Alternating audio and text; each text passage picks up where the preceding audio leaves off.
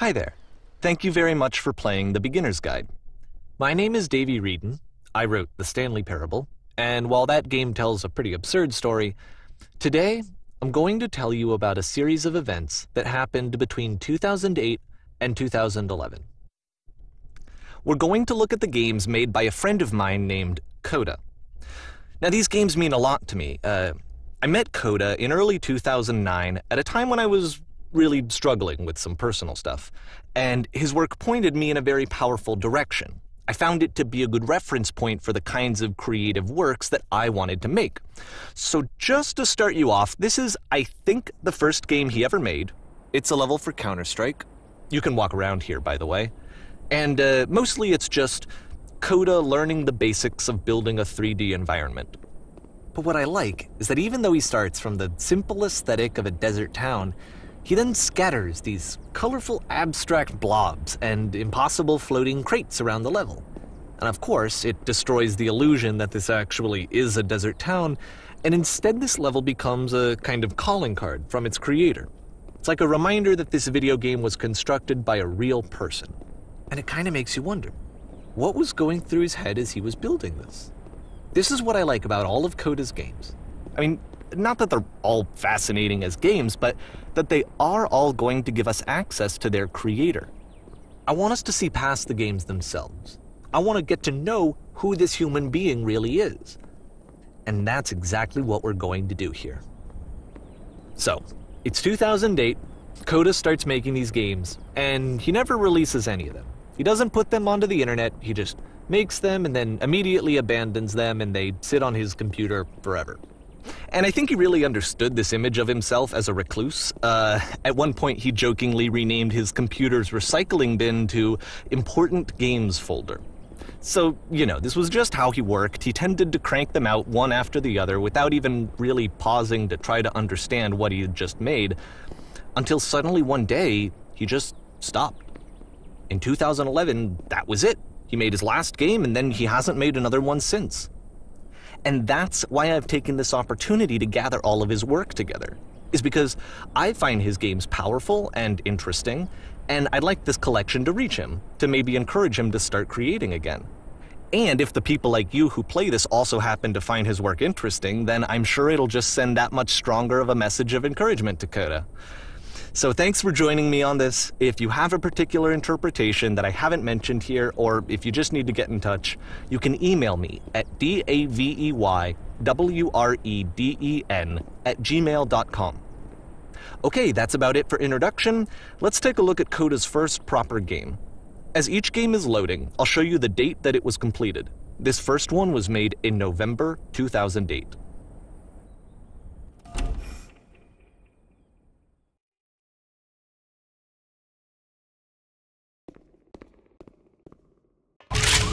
Warning. Whisper machine active. Shift to structure imminent. This game is called Escape from Whisper, and it's one of the more generic games you'll see from Coda.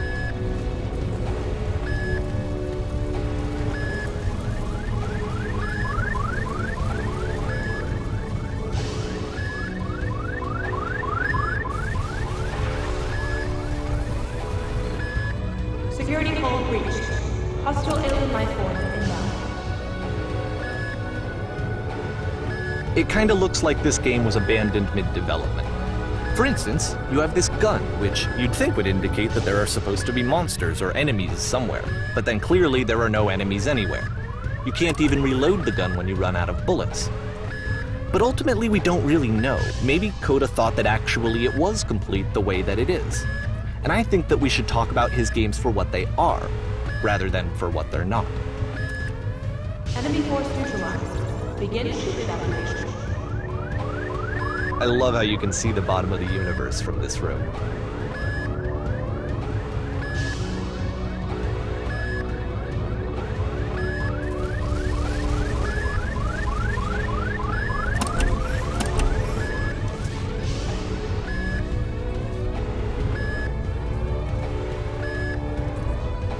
Apparently, this space station has a labyrinth on it. Sure, I don't know. There's really no reason for it that I've ever been able to discern, so in the interest of time, I'm just gonna skip you on past it.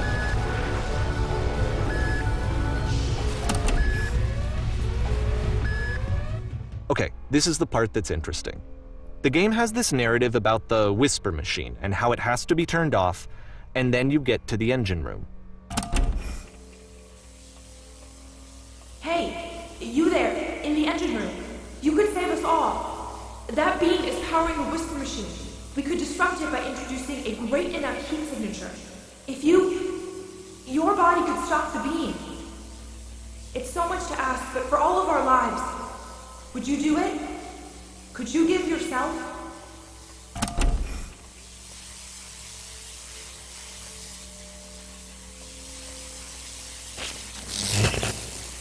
Let me pause here for a second. What you just experienced, stepping into the beam and then dying, is probably what Coda had initially intended when he was developing this level.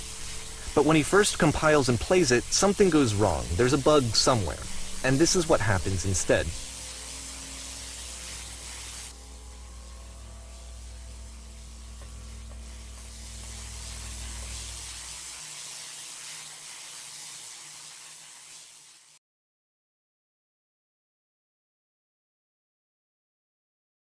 The beam causes you to start floating. And this is an important moment for him. Because yes, this is technically a glitch, but Coda identifies something human about it, like how small it makes you feel in the face of this larger chaotic system.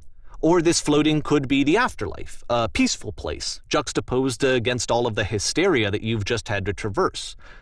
I don't even know. I have no idea what he was thinking, but what's clear is that after making this, something lodges itself in his brain. He wants to do more of these really weird and experimental designs. So he stops work on this and moves on to a stream of tiny little games that go in all sorts of directions. Let's go ahead and take a look at the first game he made after leaving this one behind.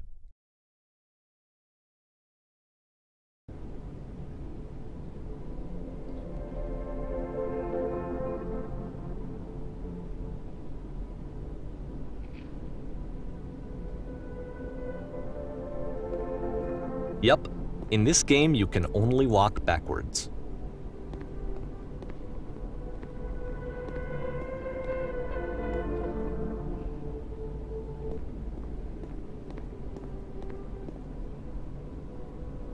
So it's a short and relatively minimalist experiment combining motion and narrative. It is less advanced than the previous game, but actually it seems to be more focused, more complete. Coda's trying to give it a unique voice rather than simply basing it on a pre-existing trope.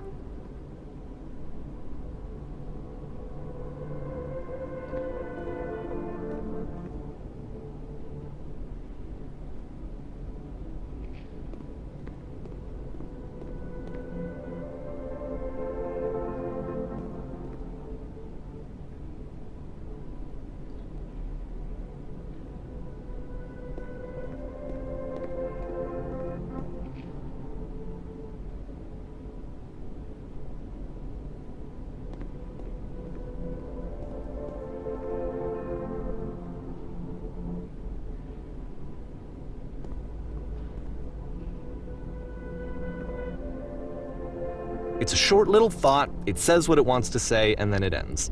Didn't need anything more than that. Which to me is why it works, because it gets out quick. Okay, next one.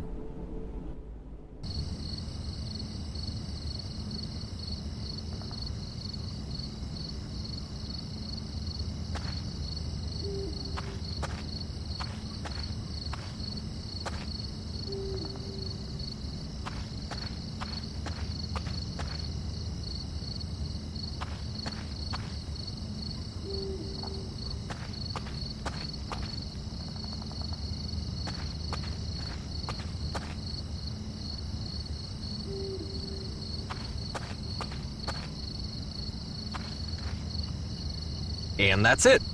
Okay, the meaning of this game won't be clear just yet. Please be patient with me for a few more games, and I promise you'll see what makes it interesting. Oftentimes, Coda would put bizarre titles like this one at the start of his games. I wish I'd known him at the time that he was making these early games. He would really only talk to me about his work as he was making it. Once he stopped work on a game, that was it. It was dead to him. And I don't agree with that at all, but what are you gonna do?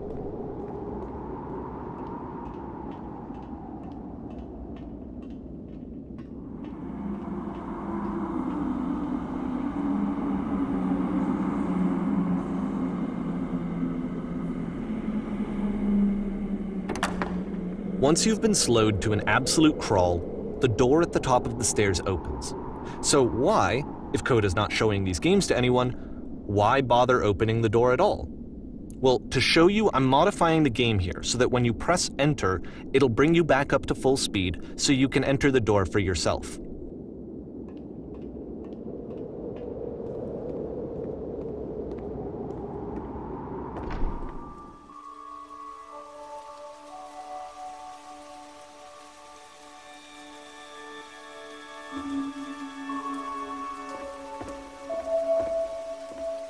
A room that's warm and nice and filled with little ideas for games.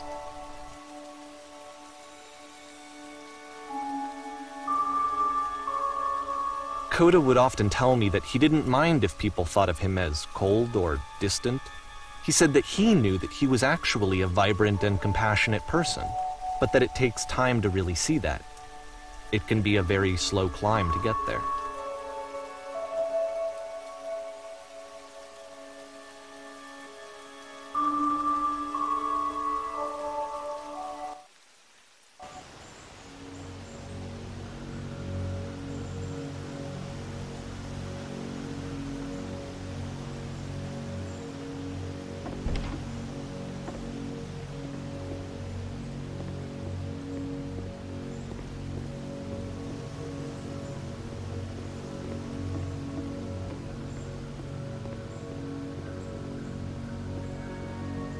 Well, this is new for Coda. It's an actual puzzle. Go ahead and see if you can solve it.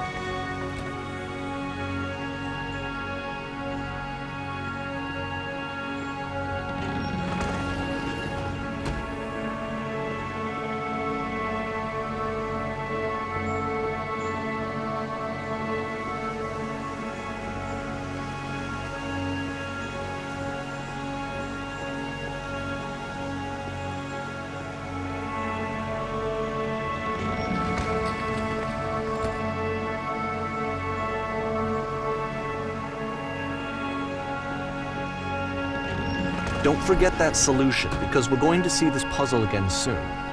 We're going to see it a lot.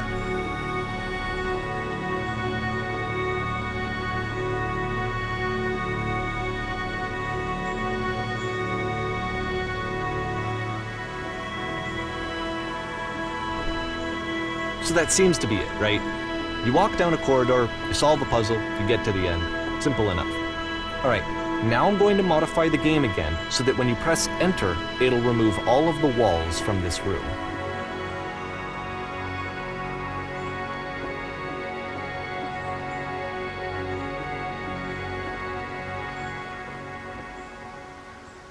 How about that?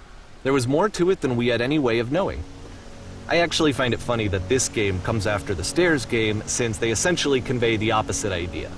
So, in the Stairs game, a dull exterior concealed a rich interior. And then, in this level, a dull interior hides this fantastic outer world. Either way, I think that the point is the same, is that most of the time you don't get to know what you're missing, or even that you're missing anything. That's not your role as a player. So if your role here is not to understand, then what is it?